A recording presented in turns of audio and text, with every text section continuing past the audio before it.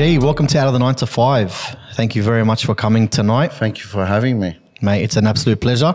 So you were my top 3 that I wanted on my show or my podcast as soon as I sort of had the idea of wanting a podcast to sort of speak and reach out to people. So mate, I can't even actually tell you how excited I am to be sitting with you tonight. I'm excited. It's a privilege. Thank you for inviting me, and yeah. So tonight I wanted to sort of have a chat. It's just literally a chat. I don't want to hear too much about, I guess, why you started your business. I think we've heard that on other podcasts that you've recorded before. And you've also been on other social, media outlets like YouTube channels and things like that. I just wanted to sort of focus a bit more on getting your idea of being self-employed, why you, I guess, wanted to get into business on your own, but also what you've learned. Okay. We've spoken many times before at the truck, me and you, but we've never ever been on a platform where we can share what we've been talking about. Sometimes we can go for hours. Sure. But this is just on another level now. So mate, first of all, how are you? How's things through COVID? I'm good. I'm good. It's been a very funny year. We started the year with all these ideas and as everyone does, and then it just went a bit sort of upside down, and I think we've been doing well. Like, we've just learned to adapt, and that's all you can do in a situation like this, because we've never been through anything like that. The world hasn't been through anything like this. Well, not in our lifetime. No, definitely not. Yeah. So where were you most affected? Probably the cafe that we opened. So we opened a little espresso bar. So this is outside of the burger world that we're in. So we acquired this space in Ashfield Station last year, and it was the old ticket booths. So once the Opal cards and all that came along, they refurbished it, and you had to put it in the tender, and we got Ashfield Station. So we decked it out, we fitted it out for an espresso bar, so it's sandwiches, just quick coffee on the go. And then by the time we got everything done, we launched in February this year.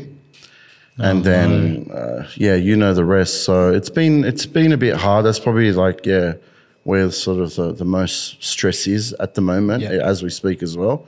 We've had a rent-free period. So, when you obviously sign a lease, the landlords sort of give you that sort of time period of sort of building and for you just to be established, I guess, just to get, Awesome. So I want to take you back one step. So just for people that want to sort of go out and open up these cafes. Yeah. Or if I want to open up a cafe one day, what's a tender? Okay. So a tender is like you put in an offer, okay? And they look at who you are, your background, and obviously with our other businesses that we're involved with. And it's like a...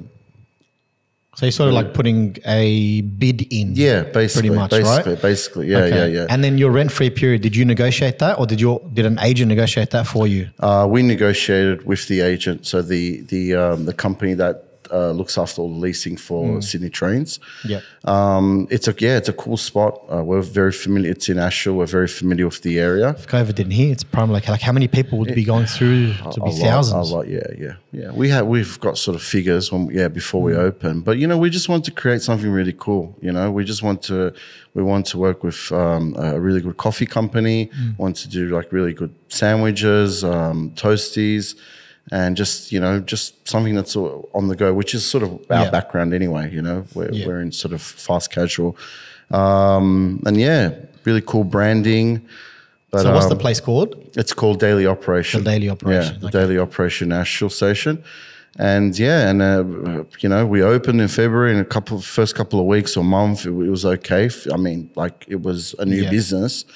And then it just went downhill, because obviously people are working at home now. People aren't traveling.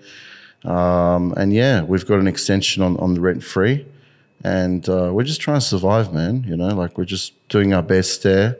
It's fully staffed. Like, there's a manager. Nice. We're there, my wife's involved as well. And yeah, we're just doing our best, man. Awesome. Yeah. And how the truck, you got one truck at the moment and you're doing a pop-up in North Stratfield? Yeah. Oh, pop-up is more, it's not a pop-up anymore. But, now you're a resident. Yeah. So the Mr. G brand, the food truck, the burger truck, which is in Haberfield. And that's the sort of original location. Yeah. So I love how you said the brand, right? Because our last guest, James Ray, so he's from the Rusty Rabbit, and he was talking. So when we were speaking, he was saying, "Well, it's not just a cafe now. This is we're creating a brand." And you saying brand, you didn't even say truck. You said Mr. G brand. Yeah. So is that what you're trying to do? You're trying to achieve. You're trying to achieve a brand. Well, Joseph, it's not. I think it's when we first opened, it was personal, and it was sort of about me, but it's become bigger than me. It's its own identity. I'm just there making the decisions and keeping it going and pushing the right buttons. But yeah, it's its own brand. It's got its own story, and it's got a huge story. It's been around for a while. So when you start 2014, yeah, 15? like just the end of 2014, November or October. Yeah, we're coming up to our 6th birthday, which is going to be a huge party. You're invited. I better be invited because I was, and I'm going to say, correct me if I'm wrong. Yeah. I was your only, and I didn't plan this obviously, so it was a surprise for me, but I was your only event outside of the trucks. We couldn't say no to you. Yeah. We couldn't say no to you. So we were doing sort of a bit of catering. Yeah. We stopped that now just because, I don't know, we just couldn't manage it. We just put a hold on it. We still get inquiries. We get a lot of inquiries. At the time you reached out and we're just going to say no. It was my wife is amazing, man. It was amazing. I couldn't believe it. She got me a beauty too. She got me a beauty for my 30s. That was a complete surprise. It was unbelievable. Plus, and everyone was happy. There was a lot of people. Everyone fed. There was the most important thing, right? And we've been coming to your place since you were in Shaftesbury Road, 2014, 2015, and. I was very skeptical the first time because how do you eat a burger out of a truck? Like who does burgers out of a truck, right? So it's so we're driving home, burger truck's there. All right, we'll get a late night feed because you were open to midnight back then. I don't know if you remember. You were open very late. So we're coming out. We'll come back from a late night out and we had a feed. And I remember it was a cheese boogie. It was, man, it's still one of the best cheeseburgers in Sydney. Definitely. But hands down, and I'm happy to get. What's your favorite? My absolute favorite burger, and I can eat it every day without a doubt. Stoner's Revenge. Every day, and that's a true connoisseur. That's a true connoisseur. That's my favorite burger. Look, if you're coming to Mr. G's, you definitely want to try the truffle burger that we do. Yeah. But if you're a connoisseur, it's Stoner's Revenge. So I can proudly say I've tried every single one of your burgers. Yeah, definitely. Yeah. So, but Stoner's Revenge. Yeah. Oh man. Oh, wow. If you listen, all my listeners, if you haven't tried a Stoner's Revenge from the truck or North Stratfield, you're missing out. That's it. Nothing else to say about that. You're definitely missing out. Yeah, that's what I'm going to say. Yeah, definitely.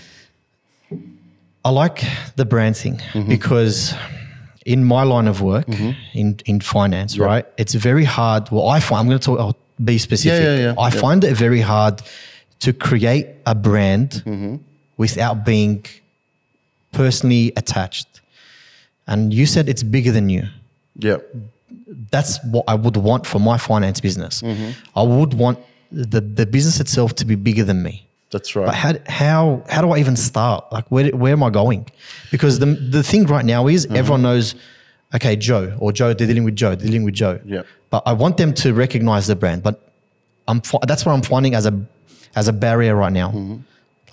What can I do? I think it's just a natural progression. And when I say that, I mean it still is personal. I'm still, running the show. Yeah. We've got managers in place. We've got good staff. We've got a big team for both locations. What I mean by it's just bigger than me now. It's just its own identity, and I think it just over time it just became that.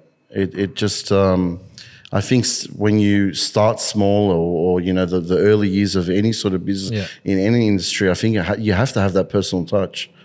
You have to. And we still try to invest in ideas to like keep it personal. People know it's me, you know, like people know that I'm the guy. There's a face behind the business.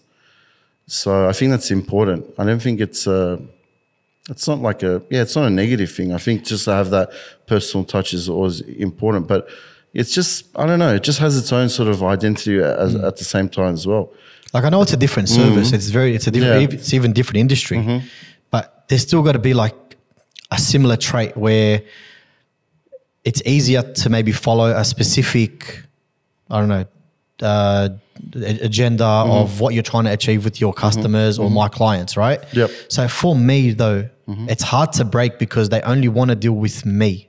Correct. Okay. They don't want to sort of, there's no other person. Okay. There's no like there's no cashier, for example. There's no cook. They're just dealing with me only, right? Yeah. So I want to create a brand. I want to get to the stage where there's, you know, more than me or even maybe a couple of different other brokers in the business. Yeah. I think the key thing is like, I mean, you're a regular, you know when you run into me there, it's nice seeing me. It's nice, you know, and I think that's what you're talking about. But I think it's just about just the culture that you create. If I'm not there, I want you to sort of still get the same experience and sort of, you know, like I get you. Still, Yeah, I get you. I guess like for me, I just don't want to pass on the buck. I don't want to pass on my client and go, hey, you're going to deal with someone else. Because all of a sudden it's, well, I came to deal with you. Now I'm dealing with someone else. Yeah.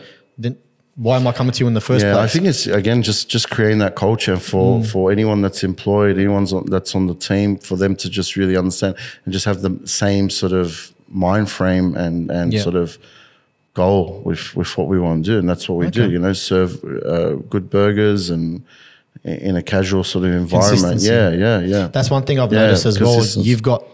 Your flavors never change. Yeah. You're always getting the same burger every single time. There's never a different sort of. It's never a different temperature. It's never a different take. You're getting the same amount of everything. Is that universal? Is that also the same at Happy Ending as well? Yeah. It's all about just systems and just sort of again culture. You know, like everyone that's employed gets it. They know what they're doing. Yeah. And they understand the responsibility that they have, and by representing the brand. And sort of understanding that people are expecting this sort of thing, right? This sort of bench, like this level of sort of service, and I think it's just culture. It's just having the right systems in place, and just so we just keep delivering the same sort of it's just consistent, and it is like you can use. You know, 5 years ago till now, you're still getting the same product. Yeah, it's true. So how has your business or your brand changed since 2014, Shaftesbury Road, to where you are today? Oh, it's changed a lot. Okay, but I've changed too. You know, great. I've changed. How? What did you change? Because I was young then, man. I was just a young kid. I just had this crazy idea. I really believed in it. Yeah, I really wanted it to happen. It was, you know, no one else saw my vision. Like that was just, it was something that I could see. Yeah, and that's all it was. Like, and so what was the kicking point? The kicking point. So what was the kicking point of, you know what? I'm going to give this a go. I'm going to try, and I'm going to put everything I have into this. What made you just wake up that day and just, I'm doing this now? Because I just want to take control of my life. I think, you know, I've always wanted to be self-employed. And you know, when it comes to food, it's a creative outlet for me. So, man, I wanted it to happen. Like I said, the ideas and, you know, the sort of vision of how it's all going to come together. Only I could see it. So I had to make it happen. And yeah. So I've got a very similar thing, right? I have an idea in my head with where I want to take my business in terms of growing it, advertising, whatever the case may be.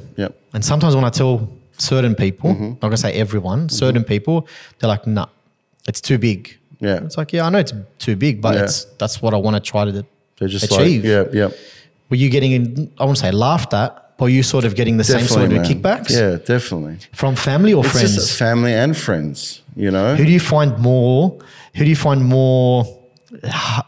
difficult to impress?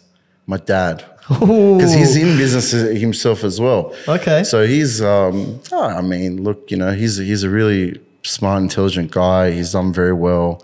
Coming from a, you know, like an ethnic background, and him, like, you know, immigrating here, and yeah, like he's done well for himself, I think, you know. Okay. And I'm Is proud. he in food? Is he in hospitality? He's been in different sort of industries. Okay. Yeah. And he actually has a share in the cafe at the moment. So Okay. we're sort of in business together again. How's that going? It's going good. It's going good. Yeah, but he's probably like my toughest critic. But at the same time, I just respect him a lot, and I think he's just a very hardworking, very intelligent guy. Respect. But he's definitely been like, you know, him or my father-in-law, which like we had there was this is like about, you know, after maybe 2 years into sort of trading, I remember having a conversation with him, and he goes, I thought you were mad, because he goes, just your idea of like, you know, just doing one burger out of a food truck, and he goes, it was just, you know, there's a lot of people that just thought it was a bit crazy, you know, and I was like I was a bit sort of, you know, young and crazy at the time. And you were one of the first. Yeah.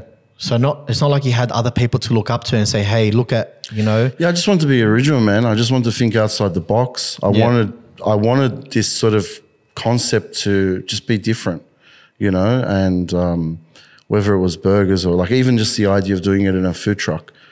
I mean, obviously, like the costs involved, it was cheaper to set up. Yeah.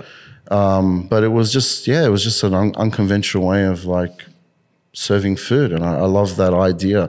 And I just thought no one was really doing that. So no, you had like your little kebab places here and there, like the one you've got at the servo next there. Yeah, I think Sydney's definitely got that sort of cult. like that culture of that late night, like kebab spot, you know. Yeah. So we used to go to a place in Canterbury. It was a kebab shop on the corner of 4th Street and Canterbury Road.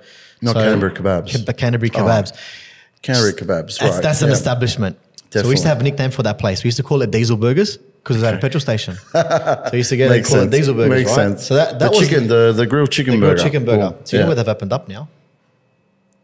You don't know? No. Very close to us. Very close to us. Okay. I cheated on you. Had a burger from there the other day. Okay. Really? Well, I'm not even... Where? So you know the Coles servo? Coles and you got the Office Works. Oh, yeah. Oh. So I'm giving him a free plug now. Okay. Yeah. On the corner, there's like a little shop there. Really? Yeah. Wow. Yeah. Okay. So I went to the other day. I'm sorry, man. No. They're good, man. The grilled chicken burger. Yeah. Like, we'll go for a feed after this. Yeah, we should. Okay. People look at Mr. G now, the truck. Yes. I don't want to talk about happy ending right now. Yeah. We'll get there, but you go to the truck, it's packed. Yeah. It's full. And people just think, man, this guy's killing it. He's cashing all the way. He's laughing to the bank. Tell us the reality. I don't know how much you're making. I don't mean by that reality, right? I want you to tell people that are listening that the ones that want to open up places. It's just hard work. Okay. It's just hard work. It's sacrifice. It really is. It's a lot of like sleepless nights. You know, it's tough, man. It's tough. It's not as easy as it looks. And sometimes we're not really that busy, you know, like we've had our ups and downs. Like this year's been a bit funny, like with the whole sort of, with COVID back in like April, May, we had some quiet weeks. We've had some busy weeks, you know, but. So like, tell me, like, I want to know, like, tell me, like, what do you, when you say it's sleepless nights, it's hard. What are you talking about? We're talking about like, obviously we had the incident with the fire on the truck. That's something you can't really put a timing issue on, right? But people want to go into business. They want to open up. They want to start making money day one. And I don't know if it's something that these young people just assume happens because of the way people market on social media, or they've never experienced actually being on their own before. But like, give me an example. I want to know a personal example. What was it? Give me a sacrifice. What was the sacrifice? Just sort of wearing like different hats, man. Like you got to look after social media. You got to look after sort of managing staff, hiring staff, dealing with suppliers, making sure that everything is just right, because every week it's just a different challenge. You know what I mean? Yeah. So that brings its own, like it's a stressful sort of industry to be in. Because you open Thursday, well now Thursdays, Yeah, but Thursday. originally it was Fridays, Saturdays, Sundays, Yep, right? Yep. So by opening up Saturday, say Friday night, Saturday night, forget going out. Yep. You're not going to bars. No. You're not going to clubs. No. You're not going to friends' birthdays. No. You're not going to friends' weddings. No. And I'm a family man. And you're a family man. I'm married. But that's the sacrifices you're making. That's it. Like, we sort of get a Monday off. Yeah. At the moment, and that's like sort of my Sunday. So we try to like do something with the family. Life. Yeah, but even Mondays, man, because like we wake up, I still manage all the social media. So like, I've got a schedule, I've got to post, I've got to let people know what we're doing. Because social media to me is information. Yeah. It's a way to sort of communicate with our customers. So that's the first thing we do. Mondays, there's like I call it like a time slot that we need to make a post, things like that. And Monday, it's the start of the week, but it's my day off, sort of. So people are calling me, and it's not really a day off then. Not really. So do you have like a routine at the moment that you're following? Sort of. I'm trying to get more organized. I'm trying to because. It's just my personality, man. Like I'm trying to find balance. I just sacrifice. I just go into the deep end. I try to do so much, Because one of my weaknesses, and it's something I'm trying to work on now. Because I've used COVID as a bit of a time where I've asked certain people within my life where they think I have been going wrong over the last 10 years, 15 years, whatever the case may be, right? And a lot of those people have given me the same sort of feedback. One of my biggest issues, and I now know this, is I'm very good with ideas, but I'm very bad with execution.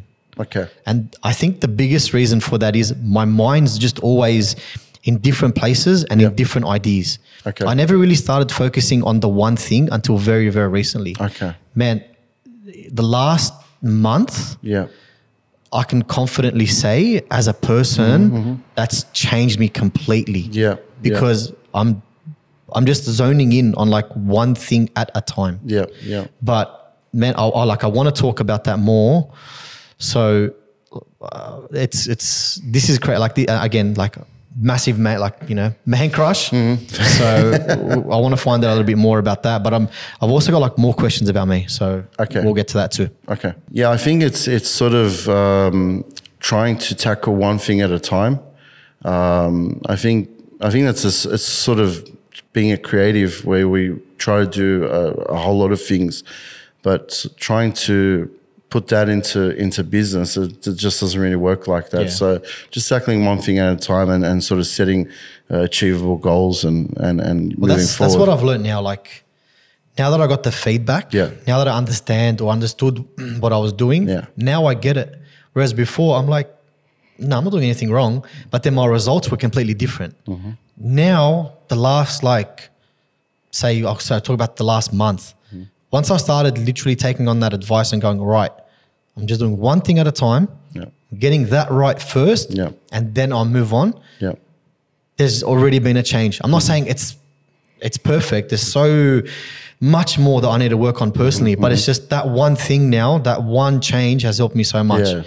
So I'm just going to literally now try to replicate that as much as I possibly can. Because I don't want to get back into the trap of going, coming, do this, do that. I want to be the best at the one thing and move on. Because you don't get much done too. Nothing. Have you noticed that? Like you're big time. Yeah.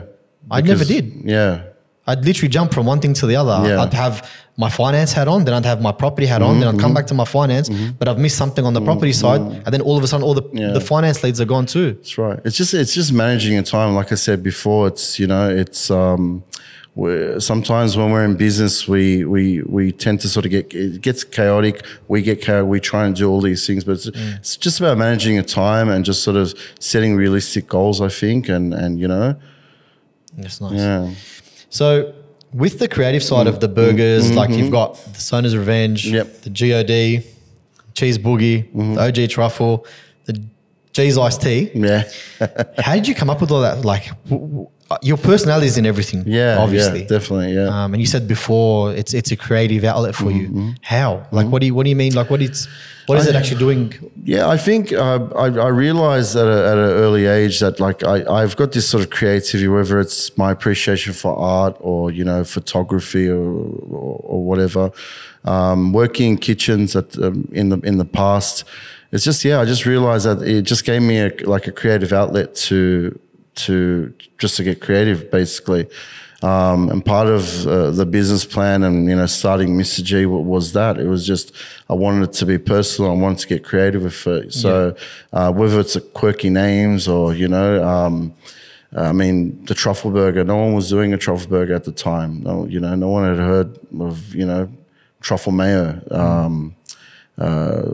Some of the other burgers, like, you know, using, you know, caramelizing bacon and making it into a jam, you know, so pickled onions, yeah, you know, whatever. So we wanted it to be, you know, a simple cheeseburger, but I don't think that's what we want to do.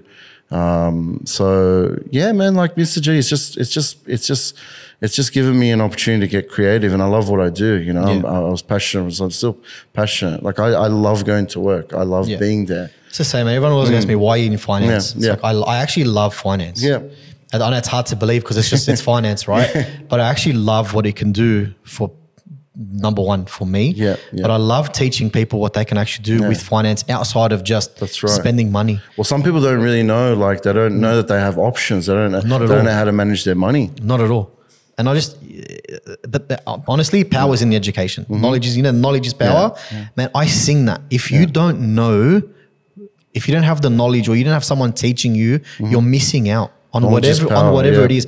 Like even just before recording this podcast, I was just having a conversation with my brother-in-law, and he was just telling me about a documentary that he was watching. You know, just that conversation of just something that I don't know about intrigued me, and now I want to go learn more about it. That's right. And I find that's the same with finance. I find the same with same with food. You're educating people, right?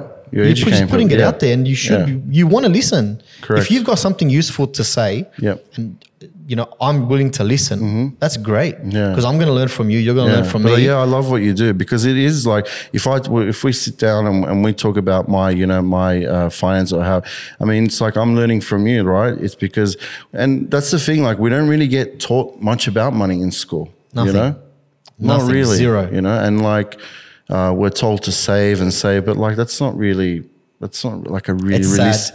It's really sad. It's actually the lack of education, financial education out there at the moment is sad. And you know, hopefully one day people want the right advice and they'll go seeking the right people. Hint, hint. To get that information. So look, we'll see how that changes over time. Happy ending. Yes. Besides the amazing name. Yes. It's catchy, right? It's all, you know, who doesn't want happy well, you ending? just, you may. So like why did you go outside the truck?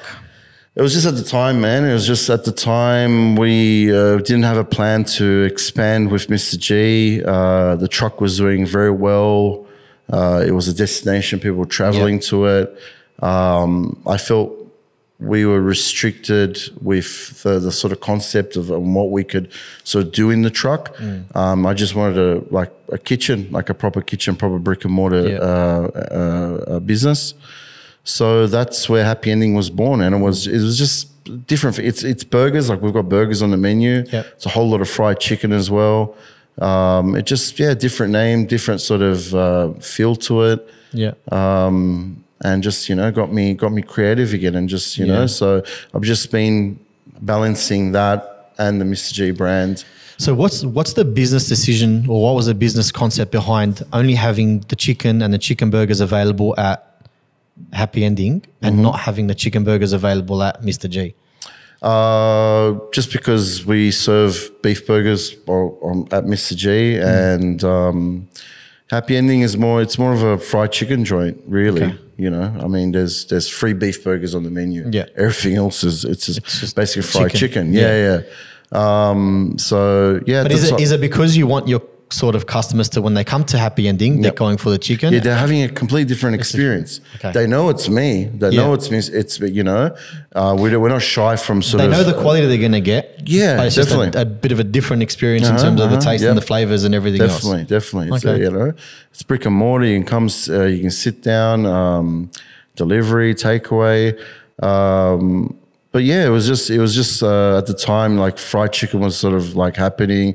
We were going to a lot of like Korean fried chicken joints in the area. Yum. It just made sense, man, to just do something. Yeah. good. Yeah. And people, and that's, like it again, that brand, people know that it's good fried chicken. They know it's good burgers. They know it's Miss G's behind it. Yeah. So yeah, it's done well, man. We've been open for about just over 3 years, I think now. Jeez, man, time flies. Yeah, man. Honestly, Yeah. time flies. Yeah. That's insane. Yeah. But I love the name. I think the name's amazing. It's catchy. It's It's a happy ending. crazy. It's a happy ending. But it literally is. Like, the food's good. Like, you're never disappointed. It's the food's ending good. Yeah. that's makes you happy. The food just, and the kicker for me is always the creaming soda. Yeah. Because not many, you don't see creaming soda much anymore. Yeah, like, you don't really get that. We stock a lot of the Kirk's range. The creaming soda, the lemonade, and yeah. So tell me about your team. Yes. Because I saw recently on your Facebook, on your Instagram. Yes. Your longest serving manager Very resigned. sad day. So I never built a relationship with him, but I'm sure he knows me by face and I now know him by face. What kept him there so long, number one? And you were very emotional. Like, you actually... Yeah. Because he was very young. Like, he's only like 22. He started with us, just out, like, we finished school and started working on the weekends with us. And then he was his position was a team leader, basically. Yeah. So once we launched the burger truck this year back in the original location, that he was on the truck because that's originally where he was sort of working. It was emotional, man, because it was like he's been there for a long time, and you know, like, just a sort of like, for me, team is important, you know, and like what we were talking about before, it's them understanding the culture and they understanding what I'm trying to achieve and what we're trying to do with the brand. So it's always sad when someone sort of leaves, and you know, Is it hard to find good people to work for you? Yes and no. Okay. When we're hiring, we always, like, obviously we've got a very sort of extensive, you know, training, and we just try to hire the right sort of personalities, I think, you know, guys and girls that just sort of that are hardworking, but you know, you don't have to have experience. You don't have to have, like, we've got systems and the right training in place to sort of you know, to sort of educate them on what we're doing, and you know, whether they're, you know, frying fries, or they're building a burger, or they're taking orders. Yeah. So something that a lot of people in business say to me is, it's hard for me to find someone that cares about my business as much as I do. You in the same boat? I don't really agree with that. Because if you're hiring the right people, like I said, and educating them and training them properly, you know, you might get some people that just don't get it, you know, like we've you know,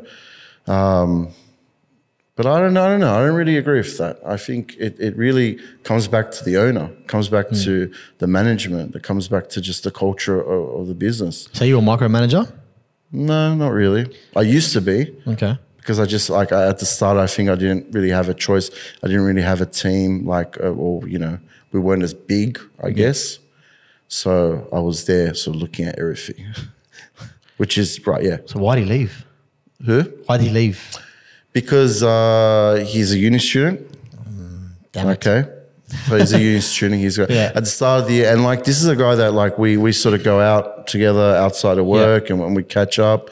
And, you know, he was telling me at the start of the year how he wanted to get more experience with the sort of career and what he's doing at uni. So like eventually I knew, and that's the thing. Like we hire a lot of young people. Yeah.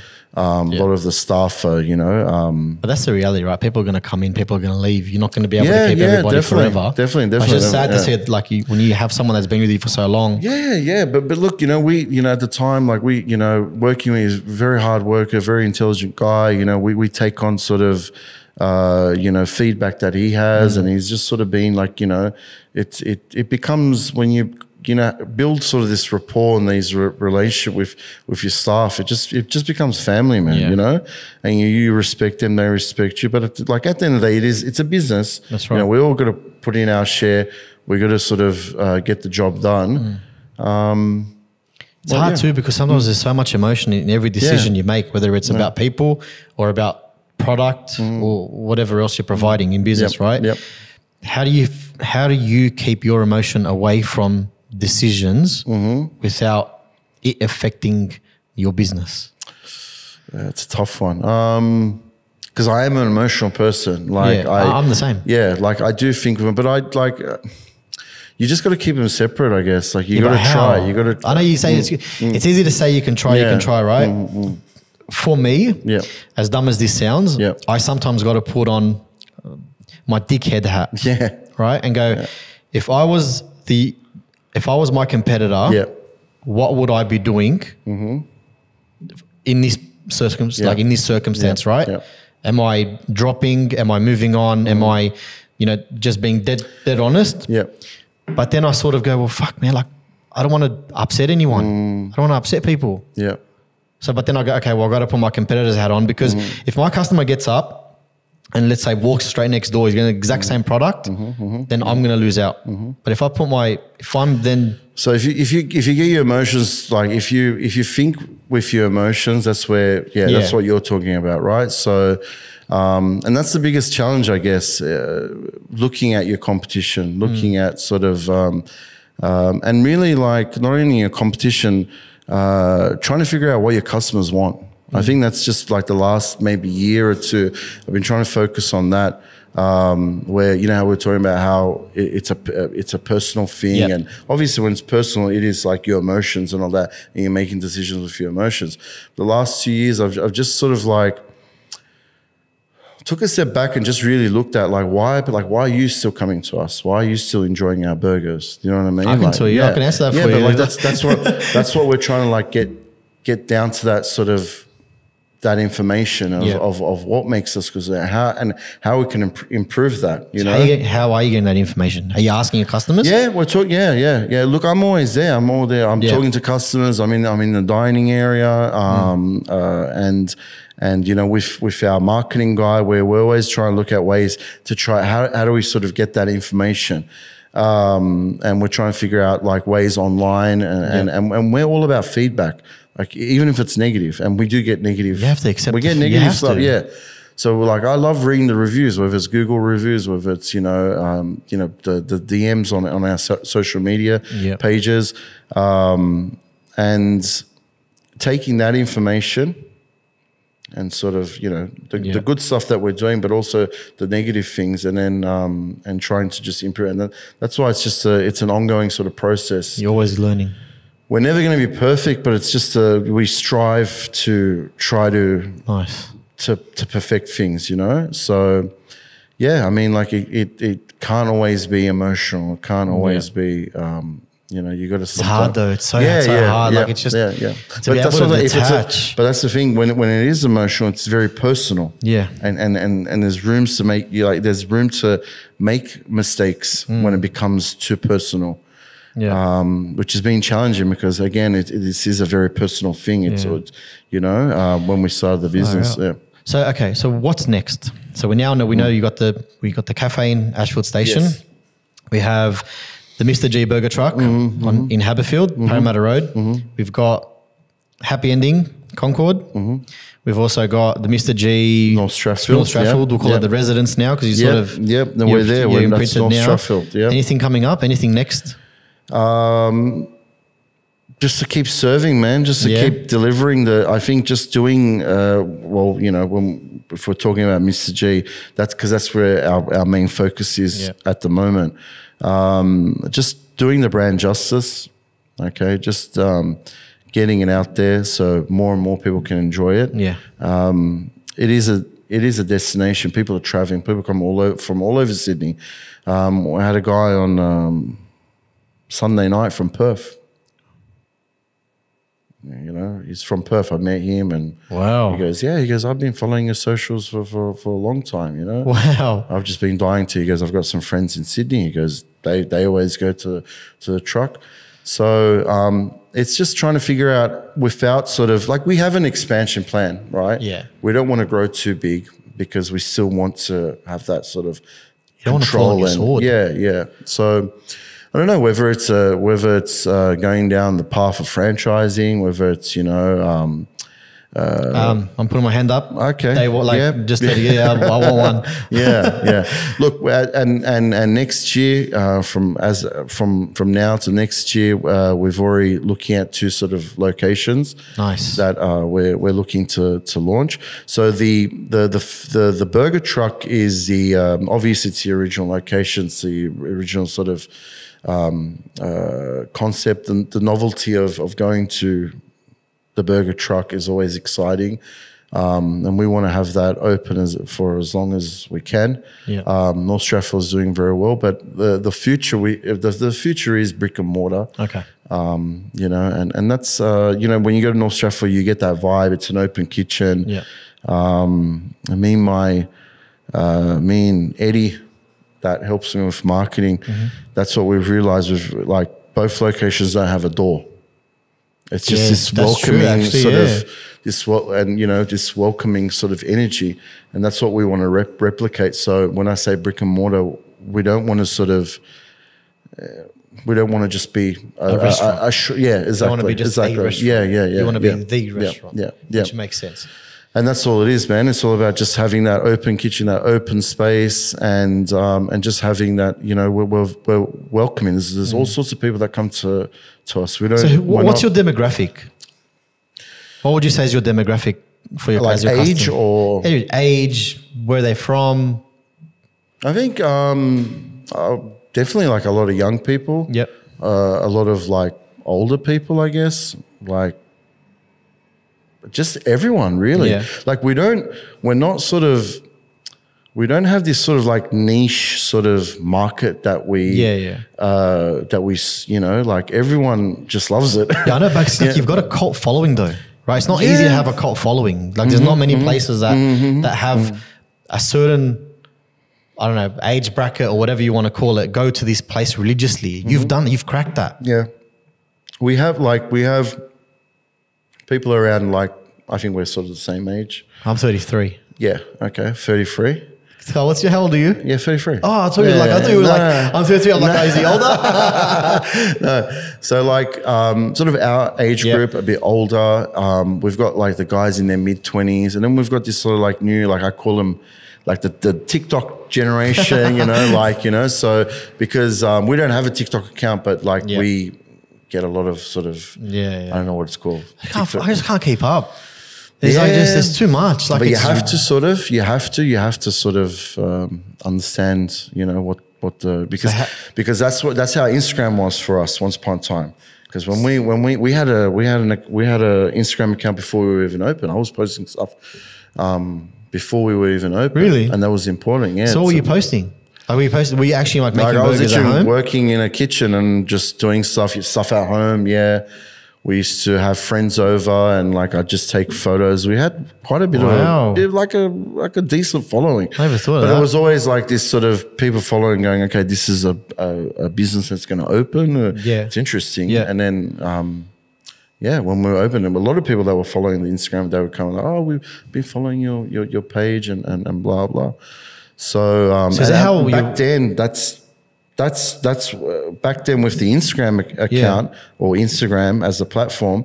A lot of people didn't understand that, which was important. No. So we're seeing that with TikTok as well. Whoa.